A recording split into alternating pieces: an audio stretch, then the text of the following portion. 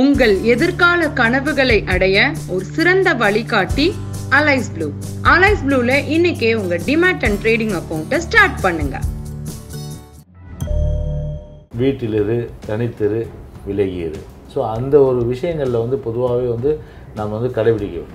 இந்த ஒரு கசப்பான மருந்து கொடுக்கப்பட வேண்டியது சொன்னால் ஒவ்வொருவரும் இந்த சோஷியல் டிஸ்டன்ஸ், சமூக இடைவெளி என்பது நாம் கடைபிடிக்கப்பட வேண்டிய ஒன்று. வைரஸ் தொற்று கோவிட்-19 பாதிக்கப்பட்டவர் அவர் தனிமைப்படுத்துவதன் மூலம் அவரோடு அது முடிஞ்சிடுவது. அவர் சுற்றி கொண்டிருந்தால் ஏறக்குறைய அவரால் உலகமே ஒரு மோசமான ஒரு விளைவை சந்திக்கின்ற. சோறு இருந்தால் தாங்க சித்திரம், சோறு இல்லைன்னா சித்திரமே இல்லாது. உயிர் இருந்தால் தான் உடல், அது ரெண்டுமே. உயிர் இல்லைன்னா இதுக்கு சமயம் கிடையாது, மதம் கிடையாது, எந்த ஒரு இதுவும் கிடையாது. ஸோ இது யாராக இருந்தாலும் சரி, இதை உடனே அந்த உயிர்கொள்ளி தொற்று ஏற்பட்டு ஆட்கொள்கின்ற ஒரு. இப்போ தமிழகத்தை பொறுத்த வரைக்கும் சார், இப்போ நம்ம 2ஆம் நிலையில் இருக்கோமா, இல்லை சமூக பரவல் அப்படிங்கிற 3ஆம் நிலையை அடைகிற நிலைமையில் இருக்கோமா? தொற்றுன்றது ஒரு கண்டினியூஸ் செயின் இது. ஸோ இந்த செயினை பிரேக் பண்ணோம்னா, சங்கிலியை உடைக்கணும்னா, தொற்றை உடைக்கணும்னா ஒரே வழி. இது தயக்கம் கிடையாது. இது என்ன அப்படிப்பட்ட ஒரு ரகசிய வியாதி? இது ஒன்றும் அந்த மாதிரி இல்லை. இது ஒரு சமூக வியாதி. அந்த சமூக வியாதியை ஒரு வெளிப்படையாக போய் சொல்கிறதுல என்ன இருக்குது? சில வியாதிகள் வெளியில் சொல்ல முடியாது. ஸோ இதை சொன்னால் உயிர் காப்பாற்றப்படும், சொல்லனா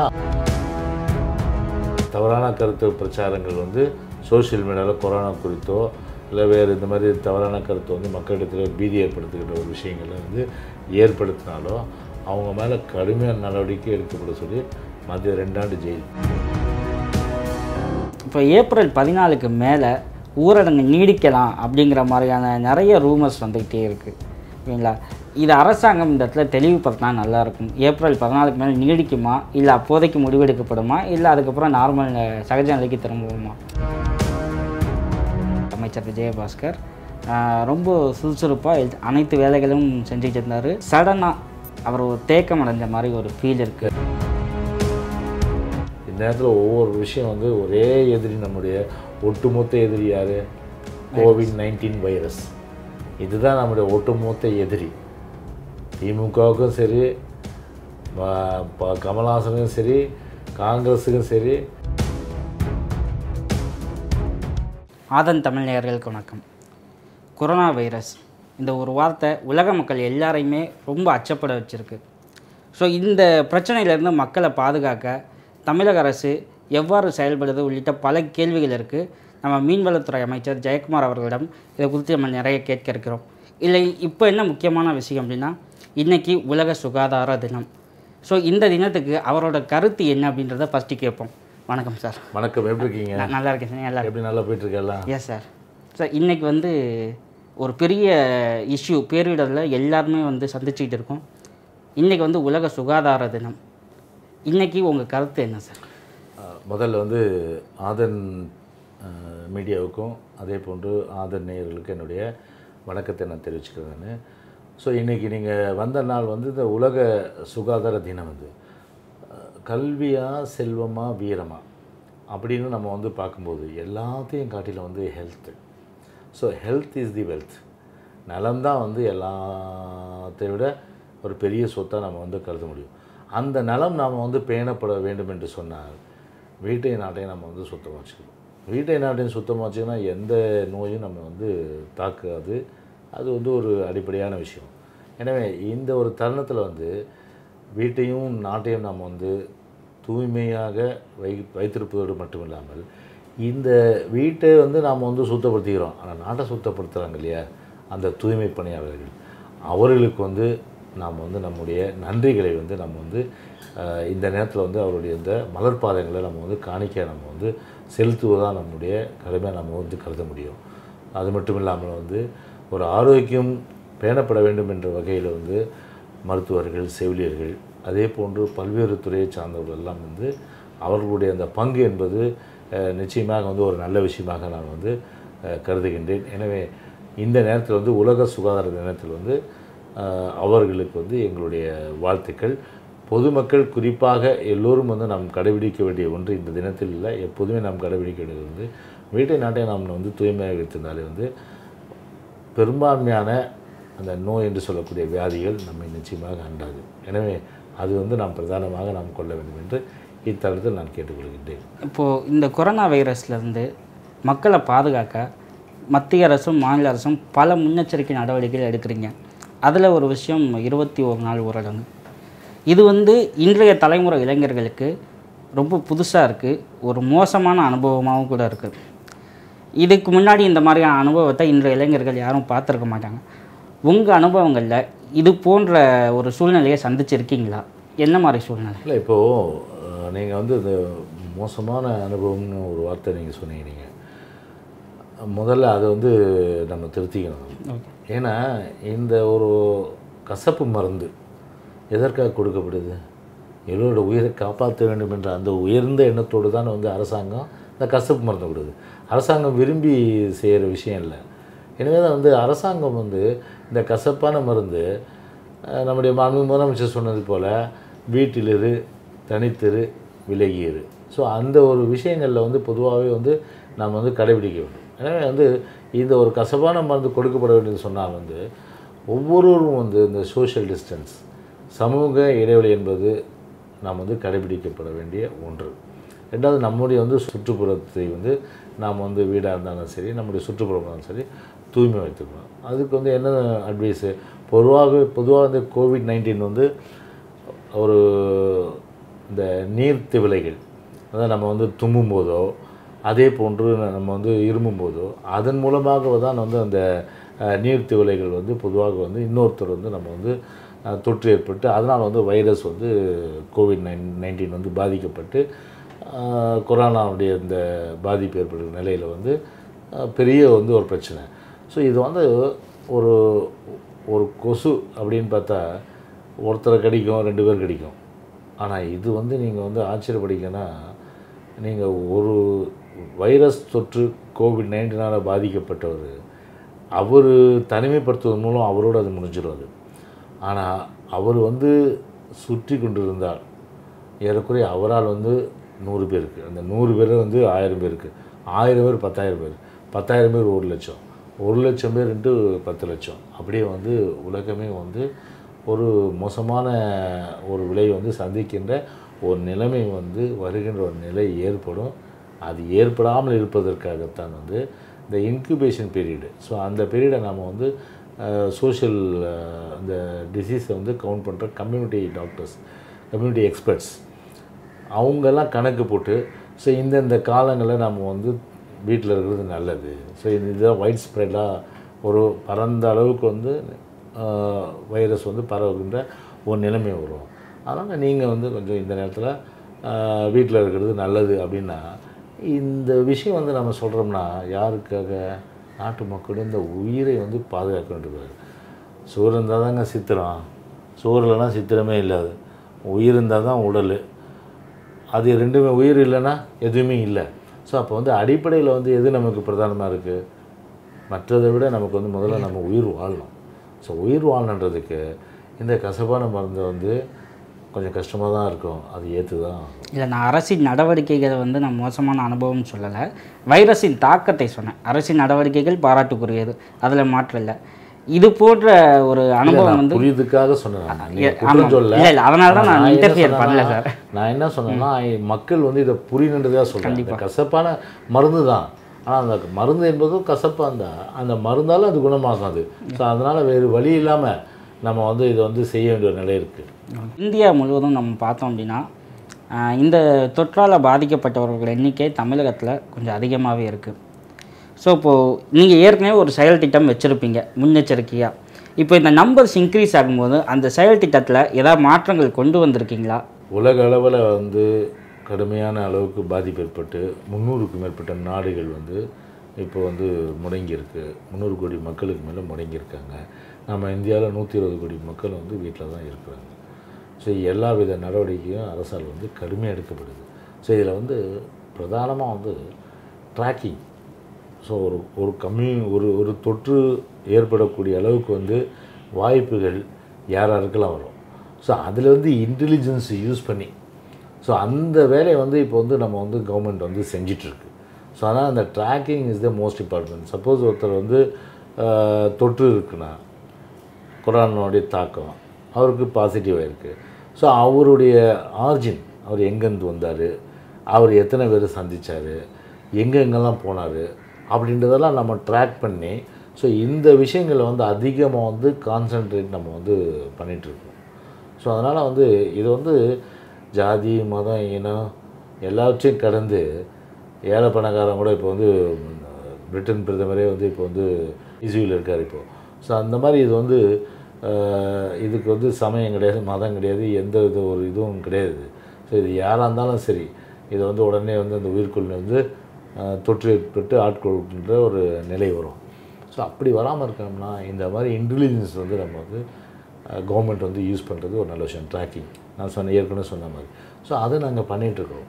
அதை நம்ம பண்ணிட்டு தான் இன்றைக்கி வந்து தமிழ்நாடு ஃபுல்லாக இன்றைக்கி வந்து குவாரண்டைன் யாரெல்லாம் வந்து வீட்டில் இருக்கணும். ஸோ அவங்கள தொடர்ச்சியாக கண்காணிக்கிறோம். ஸோ அதில் வந்து டெஸ்ட் எடுக்கிறோம். டெஸ்ட் எடுத்துகிட்டு பாசிட்டிவ் வந்ததுன்னா அவங்கள நம்ம வந்து செப்பரேட் பண்ணிவிட்டு ஸோ அவங்களுக்கு வந்து ட்ரீட்மெண்ட் கொடுத்து அவங்க வந்து குணமாக்குற வேலை இருக்கும். ஸோ உலக அளவில் வந்து ஒரு ஆதாரண விஷயம் என்னென்னா, ஒரு பக்கம் வந்து மரணம் வந்து இருந்தாலும் கூட மறுபக்கம் வந்து ஒரு குணமாகி வருதுன்றது ஒரு நல்ல ஒரு செய்தியாக இருக்குது. கிட்டத்தட்ட 2.5 லட்சம் பேர் மேலே வந்து உலக அளவில் வந்து ஒரு குணம் பெற்று வந்திருக்காங்கன்னும் போது இது ஒரு நல்ல ஒரு விஷயமாக தான் நம்ம வந்து பார்க்க முடியும். அதனால் வந்து மக்கள் இது வந்து உடனே குணமாகி விடுறன்றதுனால நம்ம வந்து கேர்லெஸ்ஸாக இருக்கக்கூடாது. ஏன்னா அது வந்து ஒரு சீரியஸாக நம்ம வந்து ஒவ்வொருத்தரும் வந்து அணுக வேண்டிய விஷயங்கள். கண்டிப்பாக வந்து மக்கள் பொறுத்தவரை வந்து இந்த மத்திய அரசாங்கம் இருந்தாலும் சரி, மாநில அரசாங்கம் இருந்தாலும் சரி, எடுக்கின்ற எந்த ஒரு நடவடிக்கைகளுக்கும் முடிவுகளுக்கும் இந்த நேரத்தில் நம்முடைய உயிர் என்ற ஒரே ஒரு விஷயத்துக்காக நாம் முழுமையாக அளவுக்கு அந்த ஒரு கட்டுக்கோப்புக்குள் வந்து நம்ம வந்து ஆட்படுத்திக்கணும். அதுதான் வந்து ஒரு முக்கியமான விஷயம். இப்போ தமிழகத்தை பொறுத்த வரைக்கும் சார், இப்போ நம்ம வந்து 2ஆம் நிலையில் இருக்கோமா, இல்லை சமூக பரவல் அப்படிங்கிற 3ஆம் நிலையை அடைகிற நிலைமையில் இருக்கோமா? இப்போது ஸ்டேஜ் 1 போயிட்டு இப்போ ஸ்டேஜ் 2 ஆகிடுச்சு. இப்போ ஸ்டேஜ் 3க்கு போகக்கூடாது. ஸ்டேஜ் 3க்கு போகக்கூடாதுனால தான் அவ்வளோ கெடுபிடிகள் வந்து இப்போ வந்து நம்ம வந்து அரசாங்கம் வந்து கெடுபிடின்னு சொல்ல முடியாது, நல்ல நடவடிக்கைகள் முன்னெச்சரிக்கை மற்ற பார்வையில் கெடுபிடின்லாம் அரசனுடைய பார்வையில் வந்து நல்ல நடவடிக்கைகள். அப்படி எடுக்கும்போது அனாவசியமாக வந்து ஒரு வெளியில் போகிறது, அனாவசியமாக வந்து சுற்றி தெரியுது, இப்படியெல்லாம் வந்து ஒரு தவிர்க்கின்றதில்ல கூடாதுன்றது தான் வந்து அரசனுடைய எண்ணமே. இது வந்து போகும்போது அது வந்து பிரச்சனை அது. ஸோ கரெக்டாக வந்து மார்க்கெட்டுக்கு எந்த டைம் போகணும், ஸோ என்னென்ன அவசியமாக போகணும் அப்படின்றதெல்லாம் வரையறை கைட்லைன்ஸ் எல்லாம் அவ்வப்போது அரசு கொடுத்துட்ருக்காங்கல்ல. கண்டிப்பாக அதெல்லாம் பார்த்துட்டு அதன்படி நடக்கணும். ஸோ தேவையில்லாமல் தான் கிட்டத்தட்ட நிறைய கேஸ் போட்டிருக்கிறோம், நிறைய வண்டி சீஸ் பண்ணியிருக்கோம், கிட்டத்தட்ட வந்து நிறைய வந்து சட்ட நடவடிக்கைலாம் எடுத்திருக்கு. ஸோ சட்ட நடவடிக்கையில் தான் நான் திருந்துவேன்னா அது வந்து தப்பு. ஒவ்வொருத்தருக்கும் ஒரு கான்ஷியஸ் இருக்கணும். ஸோ நான் வந்து இன்றைக்கி வந்து வெளியில் போகிறோம்னா அது வந்து என்னால் மற்றவங்க யாருக்கும் பாதிப்பு வரக்கூடாது. ஸோ அவங்களால எனக்கும் பாதிப்பு வரக்கூடாது. அந்த ஒரு உணர்வு முதல்ல வந்து அவர்களை பொறுத்தவரை ஒவ்வொருத்தர் மனசுலையும் வரணும். ஸோ இது இல்லை அப்படின்னாக்கா ஸோ என்ன ஆகுனா இது அரசாங்கம் வந்து முழுமையாக எல்லாமே கண்ட்ரோல் பண்ணிகிட்ருக்கு. ஸோ இதை வந்து ஒரு உள்ளார்த்தமாக இதை வந்து நமக்காகத்தான் எடுத்த முடிவுன்ற லெவலில் ஒவ்வொருத்தர் நினைக்கும் போது கண்டிப்பாக வந்து அவங்கள பொறுத்தவரை வந்து ஒரு நினைக்கிறது இது வந்து 3ஆம் கட்டத்துக்கு போகாத போய்டும். ஸோ இதை இந்த கண்டினியூஸ் செயின், இது வந்து ஒரு தொற்றுன்றது ஒரு கண்டினியூஸ் செயின் இது. ஸோ இந்த செயினை பிரேக் பண்ணோம்னா, சங்கிலியை உடைக்கணும்னா, தொற்றை உடைக்கணும்னா ஒரே வழியின் வீட்டில் இருக்கிறது தான். ஸோ எப்போ அரசு வந்து மறு அறிவிப்பு கொடுக்குதோ அது வரல வேறு வழி இல்லாமல் நம்ம வந்து இருக்க வேண்டியது நம்முடைய கடமை. ஸோ பொருளாதார ரீதியாக வந்து சிரமங்கள் இருக்கும். ஆனால் அந்த சிரமங்கள் வந்து அரசு வந்து ஒரு கை கொடுக்கின்ற வகையில் சரி, மத்திய மாநில அரசுகள் பொதுவாக வந்து எல்லா வகையிலும் வந்து இன்றைக்கி வந்து அறிவிப்புகள் செய்யிருக்கு. மாநில முதலமைச்சரோடு இன்றைக்கி வந்து 1000 ரூபா அனௌன்ஸ் பண்ணி ரேஷன் பொருள், அத்தியாவசிய பொருளாக கிடைக்கிறதுக்கு ஒரு வழிவகை செஞ்சுருக்காரு. ஸோ அது வந்து ஒரு கை தூக்கிடுகின்ற ஒரு நிகழ்வு. அதே போல் அமைப்பு சாரா தொழிலாளர்கள் அவங்களுக்கும் வந்து இன்றைக்கி வந்து எல்லா வித உதவியும் இன்றைக்கி வந்து செய்கிறதுக்கு இன்றைக்கி வந்து அரசாணை பிறப்பிக்கப்பட்டு அந்த வகையில் நடவடிக்கை எடுக்கப்படுது. ஸோ இப்படியெல்லாம் வந்து இருக்கும்போது அரசை பொறுத்தவரை வந்து தன்னுடைய கடமையை வந்து சரியாக செஞ்சிட்ருக்க நிலையில் மக்களுடைய கடமை என்பது அரசுடைய அறிவுரை கேட்பது நடப்புது. இப்போ நம்ம செக்கிங் பார்த்தோம் அப்படின்னா சார், ட்ராக்கிங் பார்க்குறோம் அப்படின்னா ட்ராவல் ஹிஸ்டரி பார்க்குறோம். இப்போ டெல்லி மீட்டு இப்போ இதுதான் வந்து மேக்ஸிமம் இருக்குது. நம்ம இவங்கள ட்ராக் பண்ணுறோம், இவங்களோட கான்டாக்ட்ஸை ட்ராக் பண்ணிட்டு இருக்கோம். ஆனால் வந்து இந்தியாவில் ஃபஸ்ட்டு கேஸ் வந்து ஜனவரி 30, மார்ச் 24 வரைக்கும் பல காரணங்களுக்காக வேலைக்கு போகிறதுக்கோ மத மீட்டிங்கோ இல்லை அரசியல் மீட்டிங்கோ ஏதோ ஒரு காரணங்களுக்காக எல்லாருமே வெளியில் கூட்டிகிட்டு நடந்தோம். இந்த இடைப்பட்ட கேப்பில் மக்கள் யாருக்கும் பரவலை அப்படிங்கிறத நம்ம உறுதியாக எடுத்துக்க முடியுமா? இல்லை, இப்போது நம்ம பொறுத்தவரை வந்து இந்த கம்யூனிட்டி மெடிசன் படித்தவங்க இவங்க தான் வந்து ஒரு எக்ஸ்பர்ட்ஸ். அது மட்டும் இல்லாமல் நமக்கு வந்து WHO இருக்குது, வேர்ல்டு ஹெல்த் ஆர்கனைசேஷன். இவங்க வந்து அலர்ட் பண்ணுறது. ஸோ அவங்களுடைய அலர்ட்டும் அதே போல் நம்முடைய கண்ட்ரியில் நாட்டில் இருக்கிற கம்யூனிட்டி மெடிசன் படித்தவங்க அவங்கெல்லாம் வந்து ஒரு ஸ்டடி பண்ணி எக்ஸ்பர்ட்ஸு எல்லாம் வந்து ஸ்டடி பண்ணதன் அடிப்படையில் தான் வந்து அரசு முடிவு எடுக்க முடியும். அரசை பொறுத்தவரை வந்து தன்னிச்சையாக எந்த முடிவும் நிச்சயமாக நம்ம வந்து எடுக்க முடியாது. ஸோ அந்த முடிவுகள் வந்து அப்ராப்ரியேட் டைமில் வந்து நம்ம வந்து எடுத்துருக்குறோம். அதில் வந்து எந்தவித ஒரு குற்றம் சொல்கிறதுக்கும் இடம் கிடையாது. சுகாதாரத்துறை செயலர் வந்து பீலா ராஜேஷ் அவங்க 90,000 பேருக்கு மேலே வீட்டு கண்காணிப்பில் இருக்குன்றாங்க, கிட்டத்தட்ட 1,00,000 பேர். ஸோ இப்படி இருக்கும்போது நம்ம வந்து ஒரு 3வது ஸ்டேஜ் அடையவே இல்லை அப்படிங்கிறத எடுத்துட முடியுமா? இல்லை, அவங்க வந்து கண்காணிப்பில் தானே இருக்காங்க. அவங்க கண்காணிப்பில் அவங்கள வந்து கண்காணிப்பில் வச்சுருக்கிறது தான் வந்து நல்ல விஷயம். அதான் நான் சொன்னேன். நான் முதல்ல வந்து அடையாளம் காண்றது, அப்புறம் தனிமைப்படுத்துதல், அதன் பிறகு வந்து மருத்துவ பரிசோதனை உட்படுத்துதல், அதன் பிறகு வந்து கோவிட்னு கன்ஃபார்ம் பண்ணால் பாசிட்டிவ்னா அவங்களுக்கு ட்ரீட்மெண்ட் கொடுக்குது. ஸோ இந்த 4 விஷயங்களை வந்து கவர்மெண்ட் பொறுத்தவரை சரியாக பண்ணிகிட்ருக்கேன், அதில் எந்த பிரச்சனையும் கிடையாது அதில். ஆனால் அவங்கள பொறுத்தவரை கண்காணிப்பு, டாக்டர்ஸ் போய் வாட்ச் பண்ணுறாங்க, டெஸ்ட் எடுக்கிறாங்க, எல்லாமே பண்ணிட்டு தான் இருக்காங்க. ஸோ அவங்க வந்து வெளியில் வர்றது இல்லையே. ஸோ அவங்களுக்கு கூட ஏதாவது வந்து ஒரு உணவு பிரச்சனையோ மற்ற வேறு ஏதாவது தேவை இருந்தால் கூட அந்தந்த மாவட்ட ஆட்சித்தலைவர்கள் வந்து அங்கங்கே போயிட்டு வீடுகளுக்கு போய் என்ன தேவை இருக்குன்னு கேட்கணும். உதாரணத்துக்கு சென்னை எடுத்துங்க, கிட்டத்தட்ட 24,000க்கு மேற்பட்டவர்கள் வந்து எல்லாம் குவாரண்டைனில் இருக்காங்க. எல்லாமே ஒரு கண்காணிக்கப்படுகின்ற நிலையில் இருக்குது. ஸோ எங்கள் கால் சென்டர் இருக்குது இங்கே எங்கள் சென்னை மாநகராட்சியில். நானே வந்து அன்றைக்கி போய் கால் சென்டர் பார்த்தேன். ஒரு வீட்டில் இருக்கிறவர்கிட்ட பேசினேன், கேட்டேன் எப்படிங்க உங்களுக்கு வசதியெல்லாம். இப்போ ஒன்றும் பிரச்சனை இல்லைங்க, இந்த மாதிரி வந்து நான் வந்து வெளியூர் போயிட்டு வந்தேன், அதனால் வந்து என்னை வந்து இது லாக்டவுன் பண்ணி வீட்டில் இருக்க சொல்லியிருக்காங்க. நான் வீட்டில் தாங்க இருக்கேன், மகிழ்ச்சியாக இருக்கேன், எனக்கு எந்த பிரச்சனையும் இல்லை, எதாக இருந்தால் நாங்கள் சொல்கிறோன்னு, எதாக இருந்தாலும் நீங்கள் சொல்லுங்கள் அப்படின்னு சொல்லிவிட்டு ஹெல்ப்லைன் நம்பர்ஸு, அதே போல் கவுன்சிலிங்கும் அவங்களுக்கு. ஏன்னா அவங்க வந்து மனம் உடைஞ்சிடக்கூடாது. ஏன்னா இது வந்து வேண்டி விரும்பி யாருக்கும் இந்த பிரச்சனை வர்றது கிடையாது. இது வந்து ஒரு தொற்று வந்து ஒரு இந்த வைரஸ் வந்து ஏற்படுகின்ற தாக்கம் காரணமாக வர பிரச்சனை அது. அதனால் எந்த விதத்துலேயும் வந்து ஒரு சமூகத்தில் வந்து அவங்கள வந்து நம்ம வந்து குறைய சொல்ல முடியாது. அதனால் வந்து இது வந்து தைரியமாக வந்து இது வந்து மனமும் வந்து இது வந்து சொல்லாது.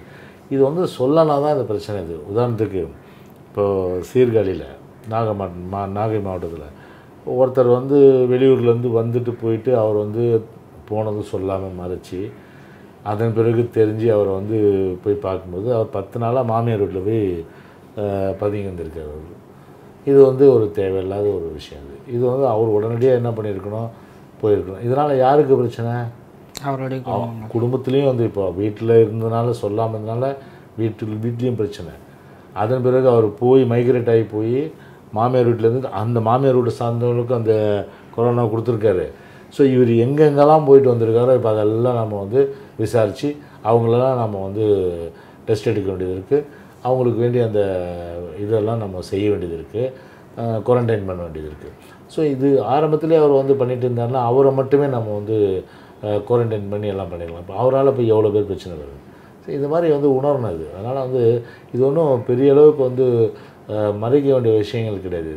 இது சமுதாயத்தில் நம்மளை எதாவது நினச்சிடுவாங்களோ, அது இதனால் வந்து ஏதாவது வந்து நம்மளை தப்பாக நினைப்பாங்களோ, அந்த மாதிரிலாம் இது வந்து ஒரு குற்றமாக வந்து அரசை பொறுத்தவரையும் சமூகம் பொறுத்தவரையும் பார்க்காது. இது வந்து ஒரு இம்போர்ட்டட் டிசீஸ் இது. ஸோ இந்த இம்போர்ட்டட் டிசீஸை வந்து இது வந்து ஏழை பணக்காரன் யாரும் பார்க்காம வர வியாதி இது, நோய் இது, உயிர்கொல்லி நோய் இது, உயிர்கொல்லி நோய், அதான் சரியான வேர்டு.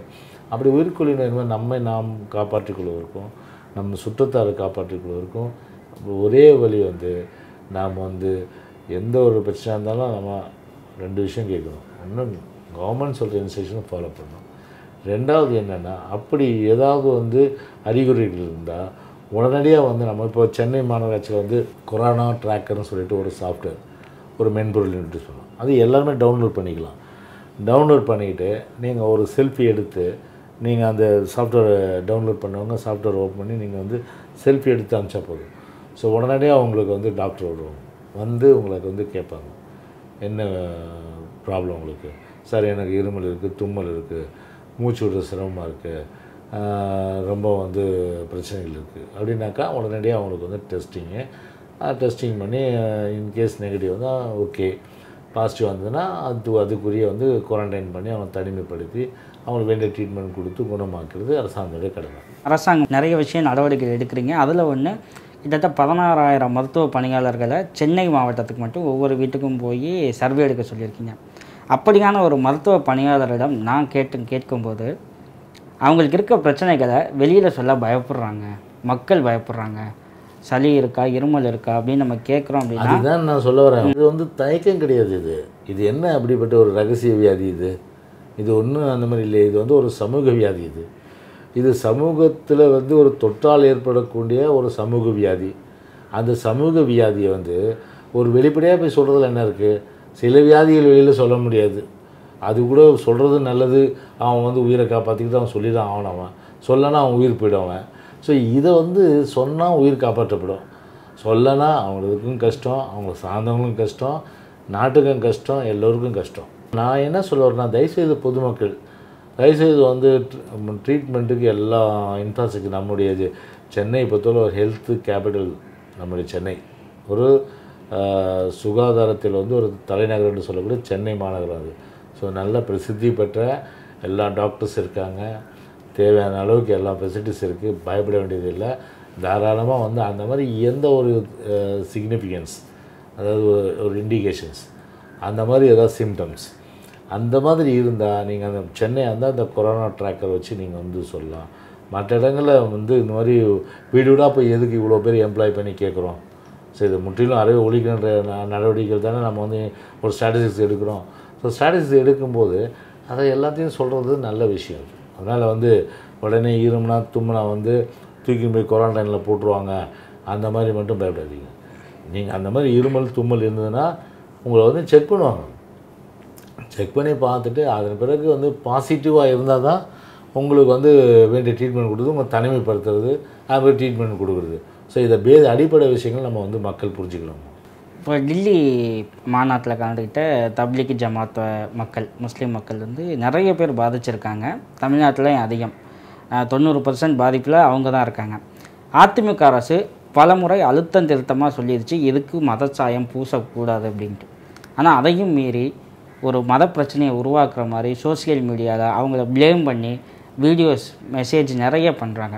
இப்போ இவங்கள மாதிரியான ஆட்களை கட்டுப்படுத்த இந்த அரசு என்ன மாதிரி நடவடிக்கை எடுக்க போகுது? இது வந்து ஜாதி மதம் பார்த்து வர்றது கிடையாது. இது வந்து ஒரு சமூகத்தில் வந்து வேகமாக பரவக்கூடிய வந்து ஒரு பெரிய அளவுக்கு வந்து உயிர்கொல்லி நோய் என்று நம்ம சொல்லலாம் நம்ம.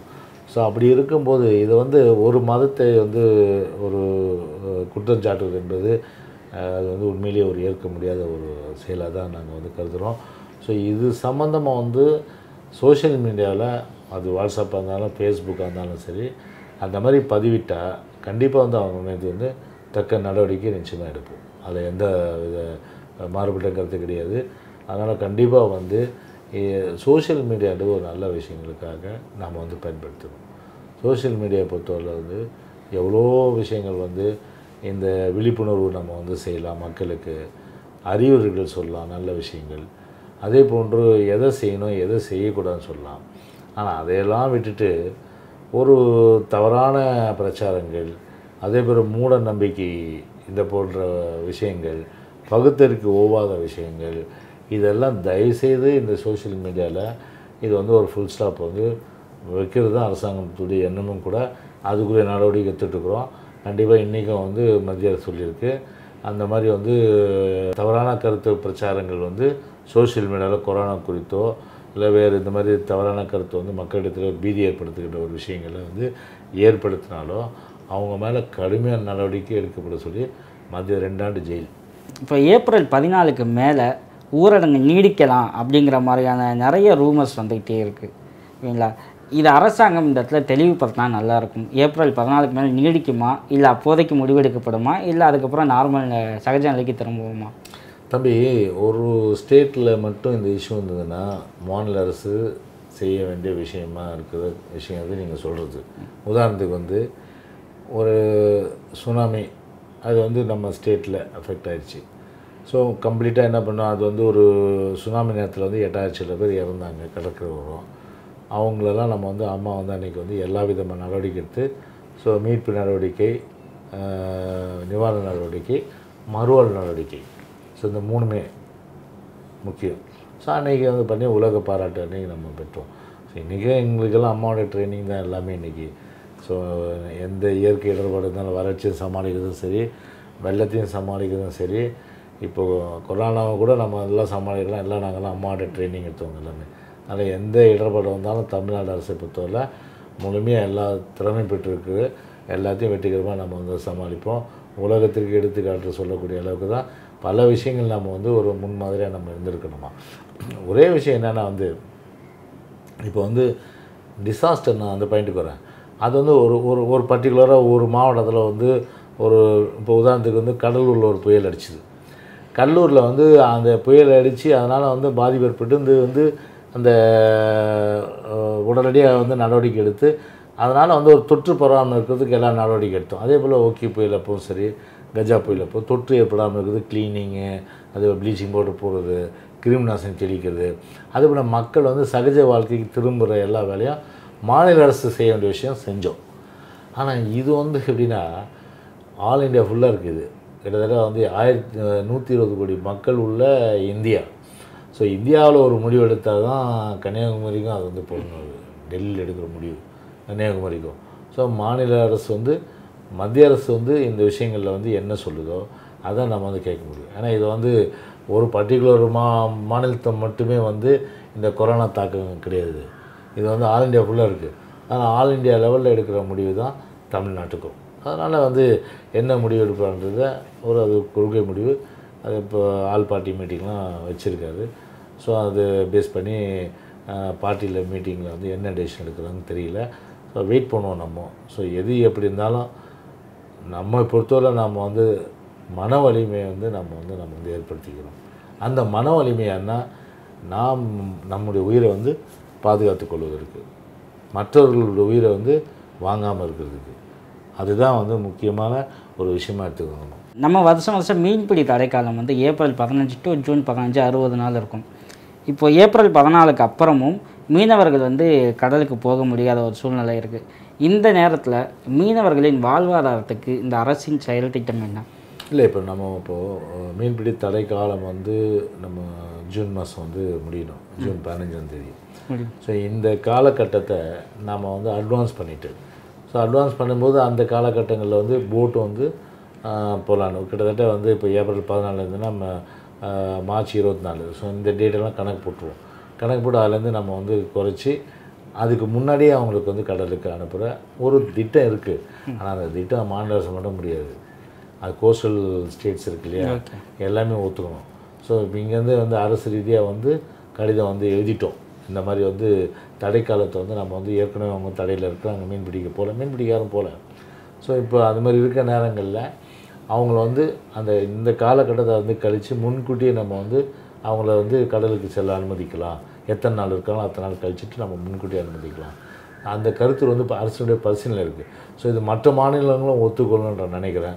நீங்களும் கூட கேரளாவும் அதே போல் வந்து ஆந்திரா, தெலுங்கானா இதெல்லாம் போய் அந்த மினிஸ்டர் சிஎம் எங்கள் லெவலில் டெல்லிக்கு ப்ரெஷர் கொடுத்துருக்கோம். அவங்களையும் கூட நீங்கள் ஆதனில் கேட்டு பாருங்கள். இது மாதிரி மாநில அரசு இது மாதிரி இப்போ நம்ம தான் முயற்சி எடுத்திருக்கோம். வேறு எந்த மாநில அரசும் முயற்சி எடுக்கலை, நம்ம எடுத்த முயற்சி இது. ஸோ மற்ற மாநிலங்கள் வந்து கைகோர்க்கின்ற விஷயங்களில் கண்டிப்பாக வந்து இது வந்து நடைமுறைக்கு வரும். வரும்போது நம்ம வந்து இதை வந்து முன்கூட்டியே வந்து அவங்கள வந்து ஜூன் 15க்கு முன்னாடியே ஸோ நம்ம வந்து அவங்கள வந்து கடலுக்கு அனுப்பலான்ற ஒரு உத்தேசம் வந்து இருக்கிற சூழ்நிலையில் கண்டிப்பாக மற்ற மாநிலங்கள் வந்து இதுக்கு ஒத்துழைப்பு தரேன்ற அந்த நம்பிக்கை இருக்குது. தொடர் முயற்சி எடுத்துகிட்ருக்கோம். அரசு சார்பில் அழுத்தம் கொடுத்துட்ருக்கோம். தடைக்கால நிவாரணம் பற்றி பிரச்சனை இல்லை, அது மாநில அரசு அதிகாரத்துக்கு உட்பட்டது. அது நாங்கள் வந்து உரிய நேரத்தில் உடனடியாக கொடுக்கறதுக்கு வேண்டிய ஏற்பாடு பண்ணுறோம். ஒவ்வொரு குடும்பத்துக்கும் 5000 ரூபாய். இப்போ இந்தியாவில் ஒவ்வொரு ஸ்டேட்லேயுமே நிறைய பேர் பாதிக்கப்பட்டே இருக்காங்க. ஓகேப்பா. அதுக்கு வந்து மத்திய அரசு ஒதுக்கியிருக்க நிதியை பார்க்கும்போது தென்னிந்தியாவுக்கு மட்டும் குறைவான நிதியாக இருக்குது. நம்ம ஹிஸ்ட்ரியை பார்த்தோம்னாலே தென்னிந்தியாவுக்கு வந்து சரியான நிதி ஒதுக்குறது இல்லைன்ட்டு இதற்கு முன்னாடி இருந்த கருணாநிதி அவர்களும் ஜெயலலிதா அவர்களும் நிறைய முறை குற்றச்சாட்டியிருக்காங்க.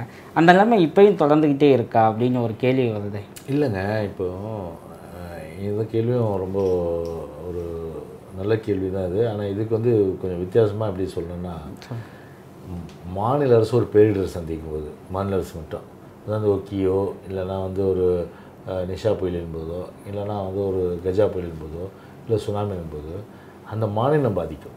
அந்த மாநிலம் பாதிக்கும் போது அவங்க என்ன பண்ணால் மாநிலத்துடைய சோர்ஸு தென் வந்து மத்திய அரசு வந்து தேசிய பேரிடர் நிவாரணம் வந்து கொடுப்பாங்க. அது நம்ம அனுப்புவோம், அதே போல் கொடுப்பாங்க.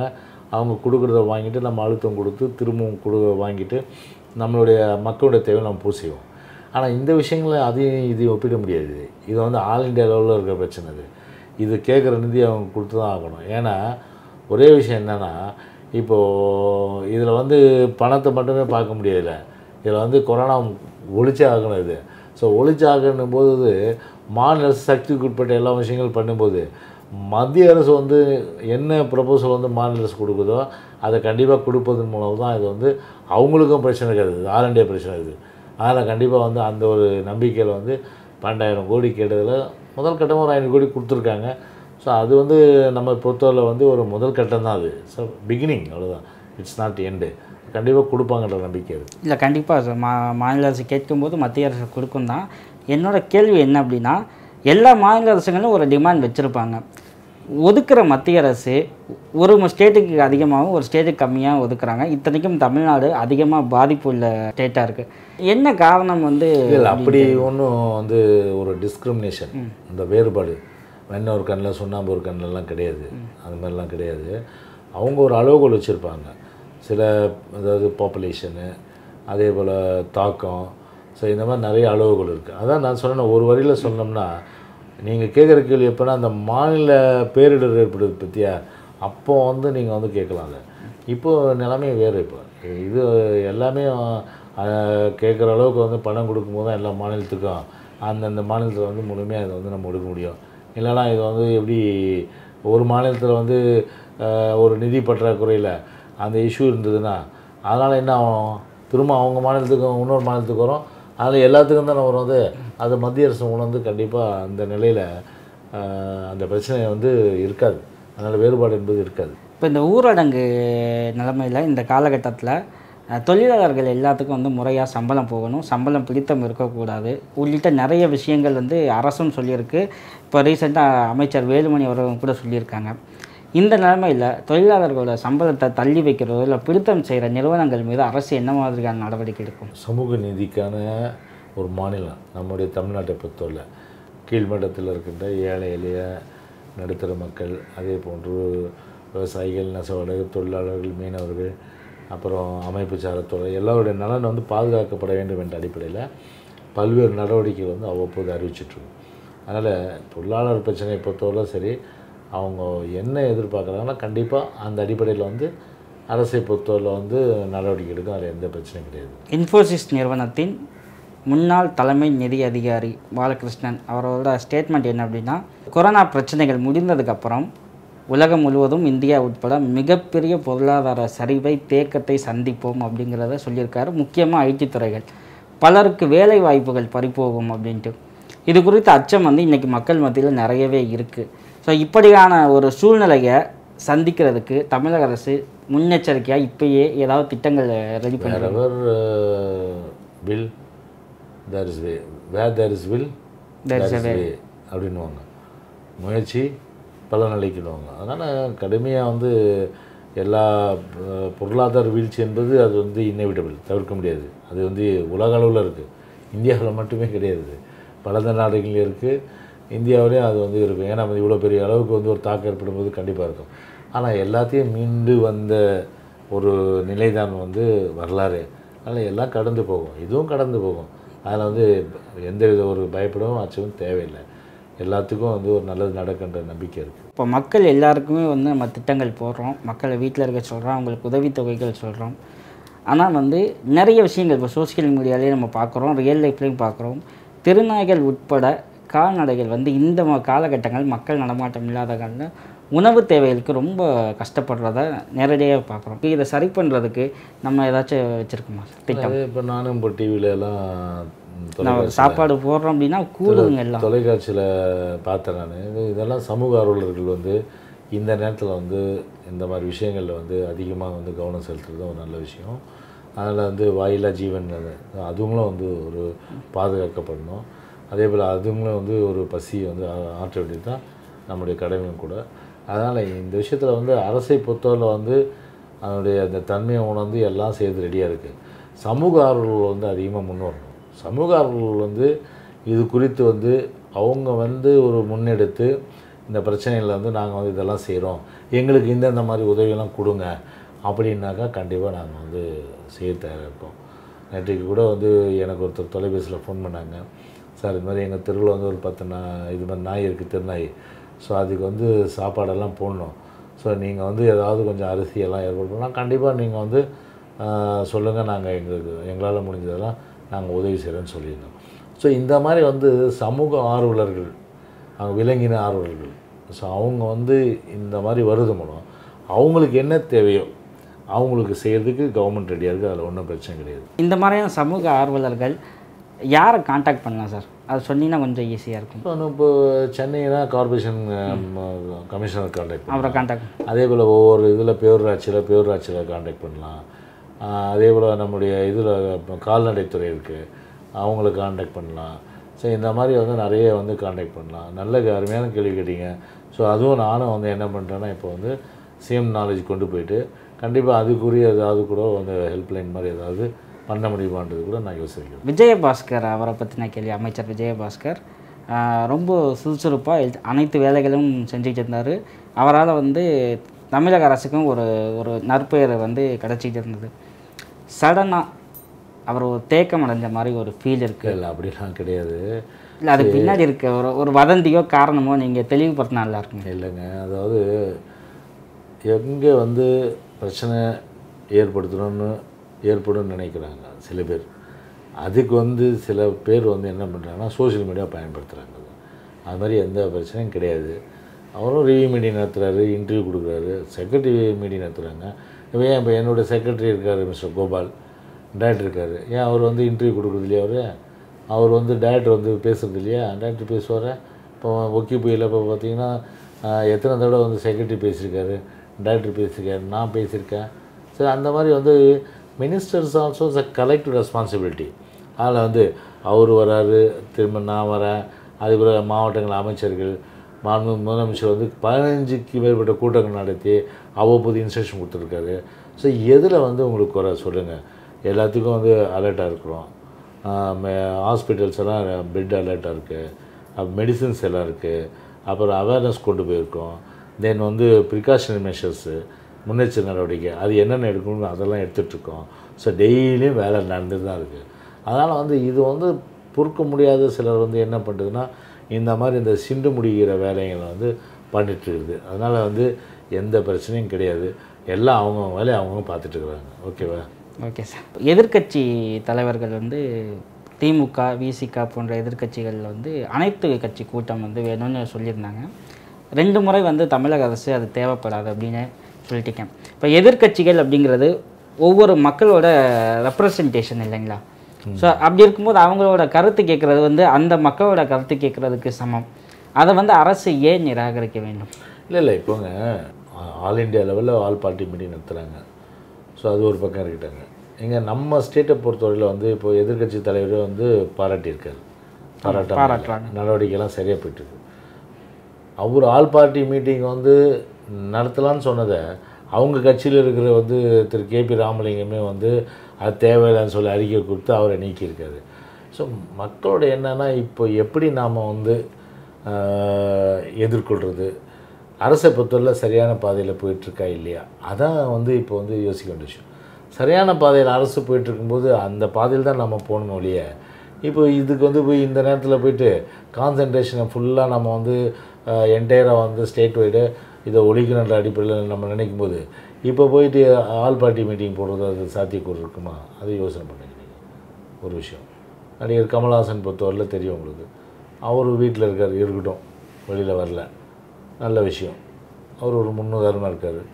பட் அதுக்காக வந்து உடனே வந்து ஒரு அரசு எடுக்கிற முடிவை வந்து போய் விமர்சனம் பண்ணலாம், குறை இருந்தால் சொல்லலாம், ஆலோசனைகள் சொல்லலாம். ஆனால் வீட்டில் இருக்கிறத வந்து அதை வந்து விமர்சனம் பண்ணுறதுன்றது ஒரு நல்ல ஒரு விஷயம் கிடையாது. இந்த நேரத்தில் வந்து அரசியல் கூடாது, இந்த நேரத்தில் அரசியலே கூடாது. இந்த நேரத்தில் ஒவ்வொரு விஷயம் வந்து ஒரே எதிரி, நம்முடைய ஒட்டுமொத்த எதிரி யார்? COVID-19 virus. இதுதான் நம்முடைய ஒட்டுமொத்த எதிரி. திமுகவுக்கும் சரி, கமல்ஹாசனுக்கும் சரி, காங்கிரஸுக்கும் சரி, எங்கள் பிரதான ஏடிஎம்கே இருக்கிற எங்கள் கட்சிக்கும் சரி, இப்போ எல்லாருக்கும் வந்து ஒரே எதிரியாருன்னா கொரோனா வைரஸ். ஸோ அதை வந்து எப்படி எதிர்கொள்கிறத, அதுக்கு உருப்படியான யோசனைகள், ஆலோசனைகள் எல்லாம் சொன்னால் அது ஒரு நல்ல விஷயமாக கருதணும். அதனால் இந்த நேரத்தில் போயிட்டு அரசியல் போய் வச்சுக்கிட்டு அதில் வந்து 1000 கருத்து மாற்றங்கள் வந்து அதனால் மன கஷ்டம் வந்து இதெல்லாம் வந்து ஒரு நல்ல விஷயங்கள் கிடையாது. அது எது எப்படியா இருந்தாலும் சரி, நம்மளால் அரசியல் சண்டைகள்லாம் பின்னாடி வச்சுக்கலாம், இப்போ தேவையே இல்லை. இப்போது நம்முடைய ஒரே நோக்கம் மக்களை நாம் வந்து கொரோனா தாக்கத்திலிருந்து காப்பாற்ற வேண்டும். அதுதான் எல்லோருடைய ஒரே நோக்கமாக இருக்க வேண்டும். அதுதான் இருக்கும். சார், இந்த சூழ்நிலையில் நீங்கள் மக்களுக்கு சொல்ல வேண்டிய அறிவுரைகள், விழிப்புணர்வு நடவடிக்கைகளை ஆதன் சேனல் மூலியமாக நீங்கள் சொல்லலாம் சார். என் அன்பிற்குரிய தாய்மார்கள், அன்பு சகோதரர்கள், அன்பு சகோதரிகள் அனைவருக்கும் என்னுடைய வணக்கத்தை தெரிவித்துக் கொள்கின்றேன். இந்த கொரோனா தாக்கம் என்பது உலகம் முழுவதும் வந்து கிட்டத்தட்ட ஒரு 300 நாடுகள் எல்லாத்தையும் கட்டி போட்டுருச்சு. ஏறக்குறைய வந்து 12 லட்சம் பேர் வந்து கொரோனா தாக்கத்துக்கு ஆகி கிட்டத்தட்ட 2.5 லட்சம் பேர் வந்து அதில் மீண்டு வந்திருக்காங்க. பல பேர் வந்து கிட்டத்தட்ட 60,000க்கு மேற்பட்டவர்கள் வந்து இறந்திருக்கிற நிலை. நம்முடைய அம்மாவுடைய அரசை பொறுத்தவரை, குறிப்பாக நம்முடைய மாண்பு முதலமைச்சர் அவர்கள் பல்வேறு கூட்டங்கள் நடத்தி பல அறிவுரைகள் வந்து சொல்லியிருக்கின்றார்கள். எனவே அரசின் அறிவுரைகள் நாம் முழுமையாக வந்து கடைபிடித்தாலே நிச்சயமாக எந்த கொரோனாவுமே நம்ம வந்து அண்டாது. ஏனென்று சொன்னால், பொதுவாகவே வந்து இது வந்து ஒரு தொற்று என்பது ஒருவர் மூலமாக பல்லாயிரக்கணக்கான நபருக்கு போய் அதன் பிறகு வந்து பல லட்சம் போய் கோடிக்கணக்கான பேருக்கு போய்விடுகிறது. எனவே அப்படி போய்விடக்கூடாது என்பதற்காக நாம் வந்து வீட்டில் இருப்போம், விலகி இருப்போம், தனித்திருப்போம் என்கின்ற வகையில் நம்முடைய கடமை என்பது நாம் அதை உணர வேண்டும். நாம் அதை உணர்ந்து செயல்பட்டால் நிச்சயமாக கொரோனா என்ற அந்த தொற்றை வந்து ஏற்படுவதற்கு வாய்ப்பில்லை. அதனால் சுருக்கமாக சொல்ல வேண்டும் சொன்னால், அரசு தன்னுடைய கடமை செய்வதற்கு இடையில் நம்முடைய கடமை நாம் வந்து செய்தாக வேண்டும். நம்முடைய கடமை நாம் தவறாமல் செய்வதன் மூலம்தான் 1ஆம் கட்டத்திலிருந்து 2ஆம் கட்டத்திற்கு சென்றுவிட்ட இந்த நிலை ஒரு அபாயகரமான நிலை. 3ஆம் கட்டத்திற்கு நாம் செல்லாமல் இருக்க வேண்டும் என்று சொன்னால் கண்டிப்பாக சமூக இடைவெளி, அதே போன்று ஒரு அரசு எடுக்கிற நடவடிக்கைகளுக்கு முழு ஒத்துழைப்பு தருவதுதான் ஒரே விஷயமாக நீங்கள் கொள்ள வேண்டும் என்று இந்த நேரத்தில் உங்களை அன்போடு நான் கேட்டுக்கொள்கின்றேன். நன்றி, வணக்கம். மக்கள் மனதில் இருந்த, மக்கள் கேட்கணும்னு நினச்ச கேள்விகள் எல்லாம் மக்கள் சார்பாக ஆதன் தமிழ் சேனல் கேட்டது. அதற்கு உங்கள் நேரத்தை ஒதுக்கி பதில் சொன்னதுக்கு நன்றி சார்.